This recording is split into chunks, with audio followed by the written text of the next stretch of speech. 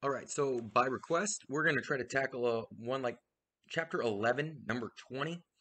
And this one is more of what you've been doing, except for it asks you to understand the design elements. So that is, it asks you to understand how you would apply math differently for an independent or related sample t-test as a function of the design. So it gives you this idea based on a study that was done by Stevens and colleague looking at whether or not cursing helped for pain control. Turns out cursing has some interesting benefits, including um, people tend to be able to exert more strength and decrease their levels of pain perceived, etc., by cursing. So apparently, swearing in sports has a place. And so they give you the idea that people have either say a neutral word like shnikes or fudge, or people say the actual curse word or swear word.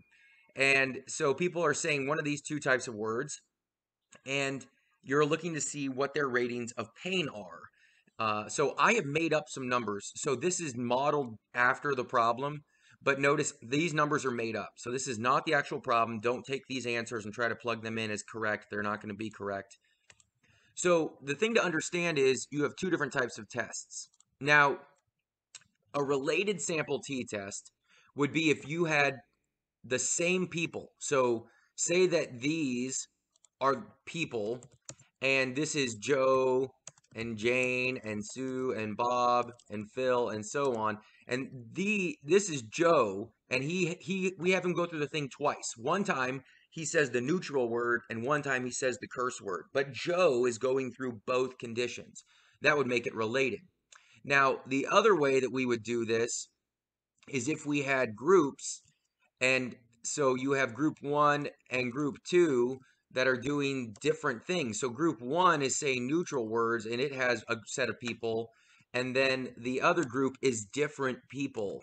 And so you are comparing the two groups against one another because you don't have the same people saying neutral and swear words. You have a group of people who said neutral words and a group of people who said swear words.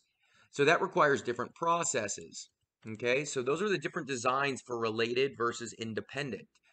Now, if we did a related sample t-test, the first thing we always want to do is get the difference scores, because a related sample t-test is basically a special case of a one sample t-test. And the first thing we need to do is get the difference. So here I'm going to subtract these two scores, right? So I'm taking A2, subtracting B2, I'm getting the difference. What's the change in the conditions? I'm going to do that for all of my observations. So there are my difference scores. Now, to do a related sample t-test, once I have these different scores, I never use these values again. I'm going to only use these values. So the way I would do that is I'm going to get the t-test, if you remember, is going to be the mean of the different scores divided by the standard error of the different scores. And the standard error of the different scores equals the standard deviation of the different scores divided by the number of the different scores, right? Okay.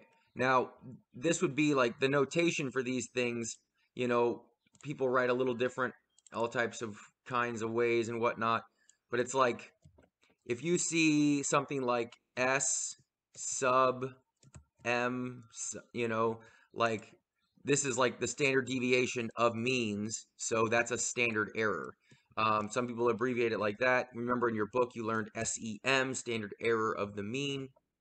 Part of it is just remembering what the notation means. Anytime you get a subscript, so like if I do something like S sub D, that sub D is telling me that that standard deviation characterizes D scores, difference scores, right? So you got to pay attention to the notation. If I had S and then I had sub D and then I had bar, so that's a standard error of mean differences, because D bar is an average difference. Your book writes it sometimes M sub D, the mean of the differences. But if I have a standard deviation that describes a statistic that is the mean difference, remember the standard deviation for a sampling distribution of a statistic is the standard error.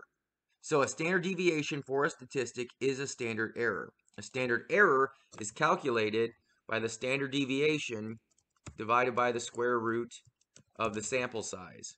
Now, I forgot to put your little square root comment here, so let me fix that. So this is the standard error. So if we were going to go in and calculate this, we're going to get the average of our difference scores. We're going to divide them by the standard deviation of the difference scores divided by the square root of the number, I'm going to use count function, of the different scores.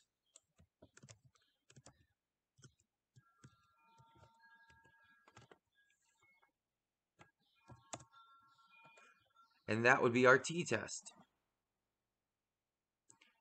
Now, if you wanted to check yourself, you can always use the calculator that I built for you guys that does different, like the t-test help calculator. And you can use this and just get the descriptive statistics that you need to plug in. So, for example, here you're given a data set, not summary statistics. So to do these, you'd have to go in and get these values. So what do I need? I need sum of squares, which is deviation square, if you remember from earlier lessons. There's my sum of squares. My count is my sample size.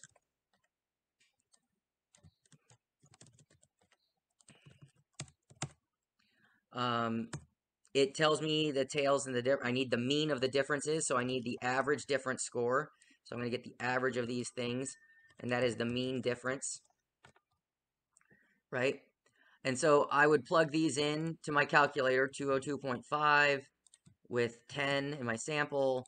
I have a two-tailed test at 0.05 alpha with a mean difference of 0.5, and there's my t obtained, 0.33, and this also gets me the p-value, right? The p-value you could get if you did t.dis.2tail, and then t-value, and our degrees of freedom is n minus 1, which is 9, and there is our p-value, which my calculator also here is computing for you. So you can just get the descriptives and plug them into the calculator, or you can, do the math by hand or do the math using Excel formulas or type it into a calculator. But that is the process if this is a related sample test. Now, if this is not a related sample test, rather it is an independent sample test, I have to treat the data differently. And I'm never going to get these difference scores. The difference scores are not going to be what I care about. Rather, I'm going to summarize the two samples separately because they're independent. So if I'm going to summarize the samples separately, I'm going to come over to my independent sample, and I need to get all these values for them. So I can get the SS, the N, the mean for the samples, right? And so if I go in here and I get my deviation squared for sample 1, the neutral sample, and I would also want to get that for sample 2, so I'm going to drag it across. Notice this now does it for column B. And then I'm going to get the count for sample 1 and for my neutral sample. Those are going to be the same. And I'm going to get my mean for sample 1, the neutral. And then I also want to get it for the square. And notice this was where we got the mean difference. The difference between those is 0.5, right? So then I come over here and I have to treat these all separately. So I'm going to put in my sum of squares, my sample size for the first group, sum of squares, my sample size for the second group. I'm going to put in my means for the two groups. I'm going to put in my tails. And then here is my t and my p-value. So notice these values are a little different. We're going to come to the same conclusion here. And what is this test doing? Well, the math of what this test is doing, if you remember the t-test, is going to be the difference between the two means, so mean 1 minus mean 2, divided by, and we're going to do the square root of the pooled variance, so that's s squared sub p, pooled variance over n1, first sample size, plus the pooled variance over n2, and you're going to put all that together and square root it, and that's the standard error of the difference between means. And so that is what your equation would look like. So if we did it in an equation editor,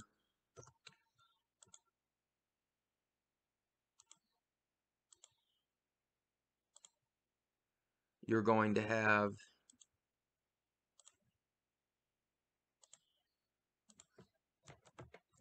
the way your book often writes it, again, is like capital M. And that's fine. So you have the mean for the first group minus the mean for the second group. I often would use X bar, which is statistical notation for means. You're going to have those mean differences in the numerator. And then in the denominator, you're going to have a square root. And you're going to have two fractional terms. And they're going to be pooled variances.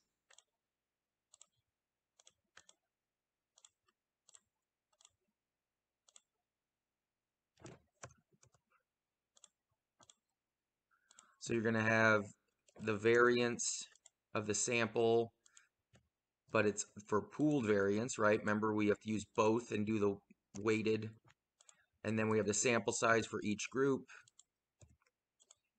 And that's what your equation looks like. So we would plug all our numbers into this equation, which would be 6 minus 5.5 in the numerator. And then the pooled variance we're going to get by using the sum of squares and the DF term. So remember, the pooled variance, to calculate that, is the SS terms added together divided by the DF terms added together. In this case, that would be 106 plus 88.5 divided by 9 plus 9, which is 10.81 rounded to the second decimal place. And that's what we got right here in the pooled variance in our calculator, right? So we'd have this pooled variance that would go in for the pooled variance here in each of these two locations. And then this would be N1 was 10 and N2 was also 10. And we'd put all those numbers in to solve. And so those are the two answers we would get if we were to perform this test as a related or as an independent sample test. So you notice that our t obtains and p-values are slightly different, but we come to a very similar conclusion. You notice that one thing that is going to be different is the degrees of freedom for the final test. So for the related test, you have n minus 1 degrees of freedom, and you only had 10 different scores, so you have 9 degrees of freedom. But you had 20 independent scores because you had different people, right? So you had 10 neutral group and 10 square group. So you have 20 independent scores. Each sample has n minus 1 degrees of freedom, right? Each sample has n minus 1 degrees of freedom. So df1 is 9, df2 is 9. So you have 18 degrees of freedom, or n minus 2. So the degrees of freedom change, right? But here the conclusions stay the same. But that is how we would apply the process of related versus independent sample test here differently.